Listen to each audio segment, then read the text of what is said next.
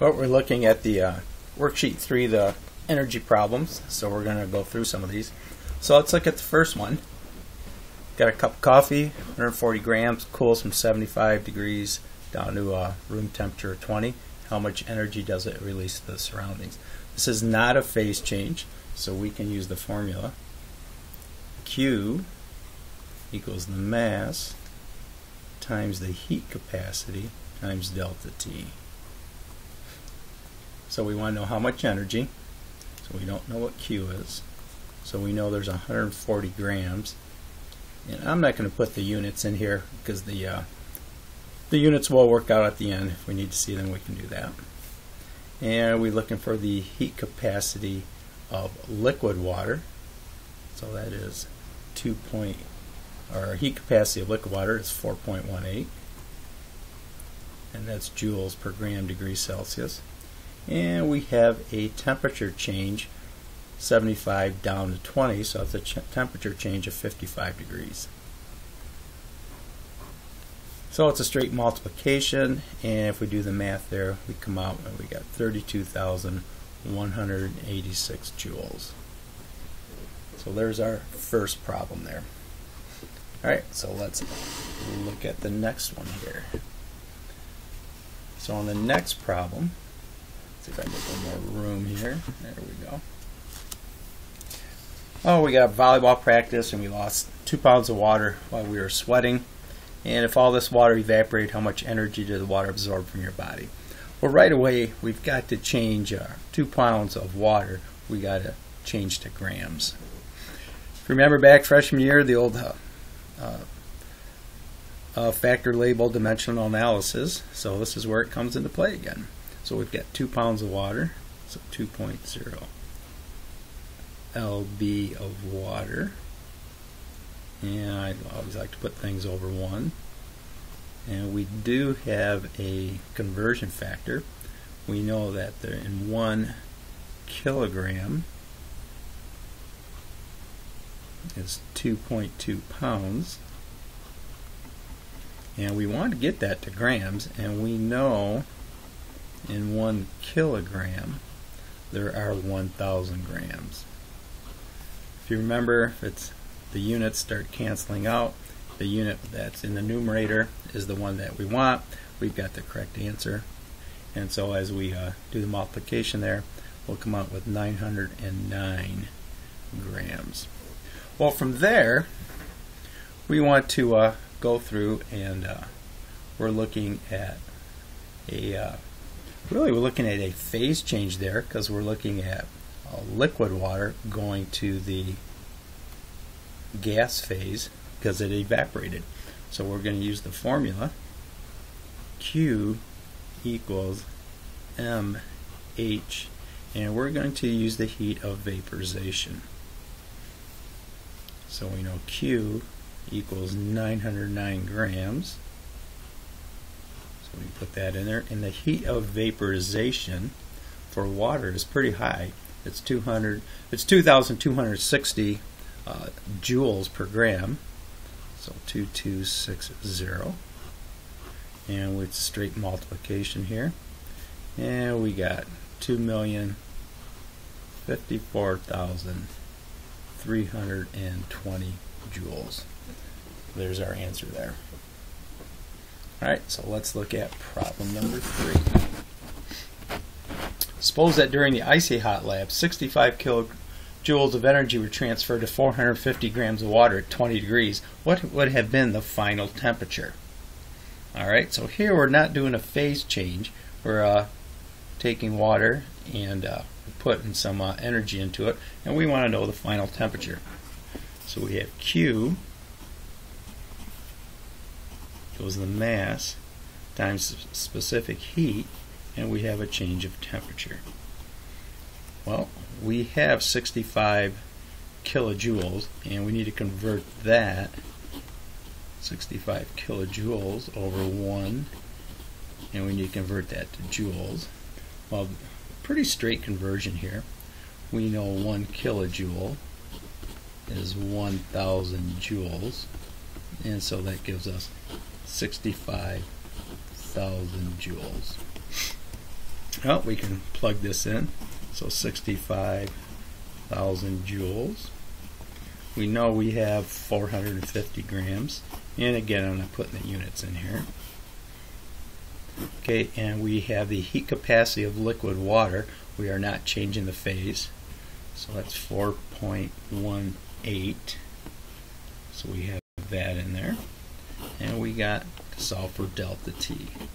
Well, if we do the math, so delta T equals 35 degrees Celsius.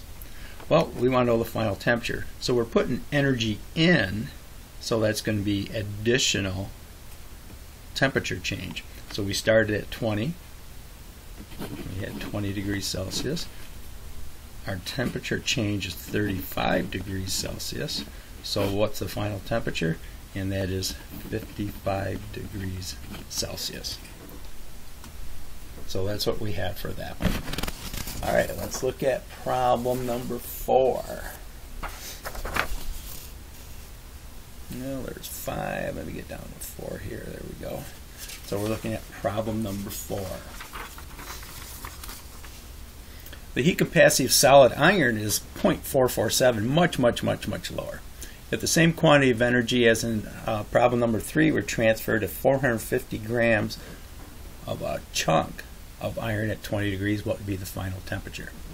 All right, so we got the same amount of energy, so we know Q equals MC delta T. Well, we're using the same amount of energy as before, so that's 65,000 joules. So we'll put that in there. Our mass is 450 grams of iron. And again, I'm not putting all the units in here. We know C is given to us. It's 0.447 joules per gram degree Celsius. So 0.447. And we're solving for delta T. Well, if we go ahead and do the math, multiply these two, take this answer and take this answer and divide it into 6,500, we find delta T equals 320 degrees Celsius. Well, that's the change. We started at 20 degrees Celsius. We went up, we added 320 degrees Celsius. So the final temperature is 340 degrees Celsius. And again, a really big change, because iron does not take nearly the amount of energy that water does. Alright, let's look at problem number 5. So we got a bag full of ice, 450 grams, at 0, sits on the counter, begins to melt. How much energy must be absorbed by the ice if 2/3 of it is melted? Well, this is a phase change.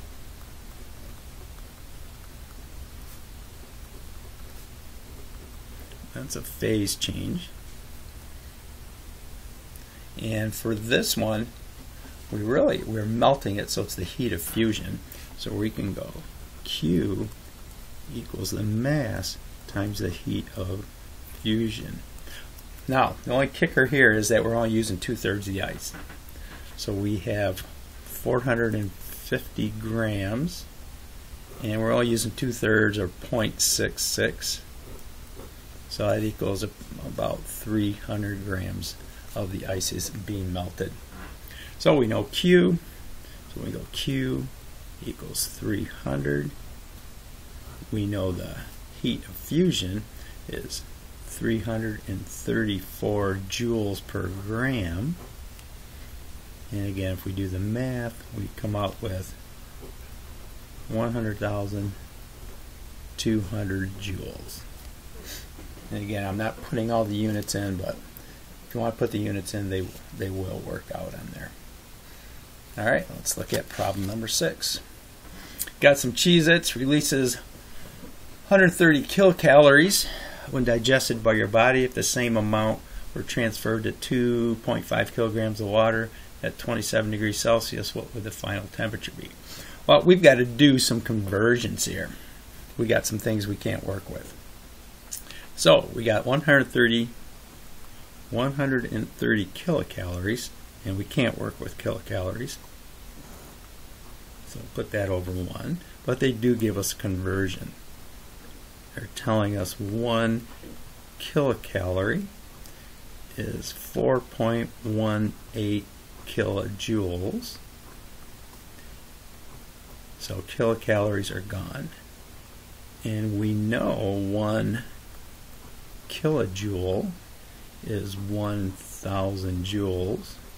Kilojoules are gone. So that leaves us with 543,400 joules. So we have that. Now the other thing we got 2.5 kilograms of water. We got to work with grams. So we know 2.5 kilograms over 1. And we know there are 1,000 grams in 1 kilogram. And so that ends up being 2,500 grams.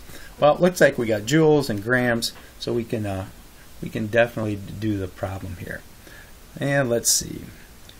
The same amount transferred water, what the final temperature be. There is no phase change. So Q equals MC delta T. So we have our formula there. We have Q, we've got right there, 543,400 joules. We have 2,500 grams. So we have that.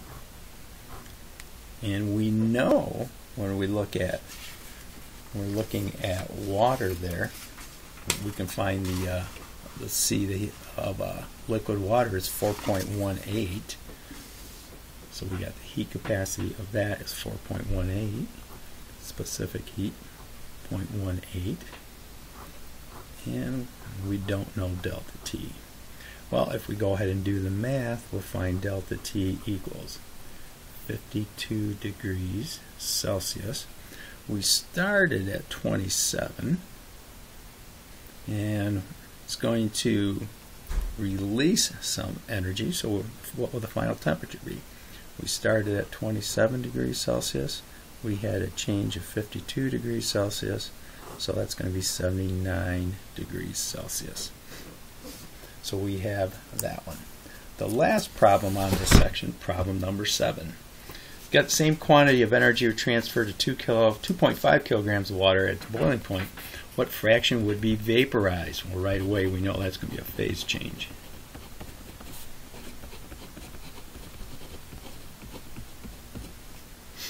So we have a phase change. So we know Q equals mass times H sub V, which is the heat of vaporization. So we got the same quantity of energy. So we've got that from up there. 543,400. The mass, 2.5 kilograms. Excuse me, we got the energy transfer to at its boiling point. What fraction of the water would be vaporized? Well, we know the mass. We want to really find the mass on this one because we want to know what fraction of the water would be vaporized. So we know we've got this much, but we don't know how much is vaporized. So we're going to say mass because we don't know how much is vaporized, and we know that the heat of vaporization is 2260 joules per gram. So now we can solve for M, and that's going to give us the amount that's actually vaporized. So M is going to equal about 40 grams. Or excuse me, 240 grams. My math is backwards. About 240 grams. So this much is vaporized. We have this much, 2.5 kilograms. Well, we need to change that to grams. 1 kilogram is 1,000 grams. And again, I know this is a little redundant, but 0 grams. So this is the amount that the energy went into, and this is the amount that was actually vaporized. So we can do really pretty simple here. 240 grams divided by 2,500 grams, and we can find a percentage, and that's, maybe we can see it's a little bit less than 10, it's about 9% is actually vaporized. Alright, so there are the first problems here for worksheet number 3.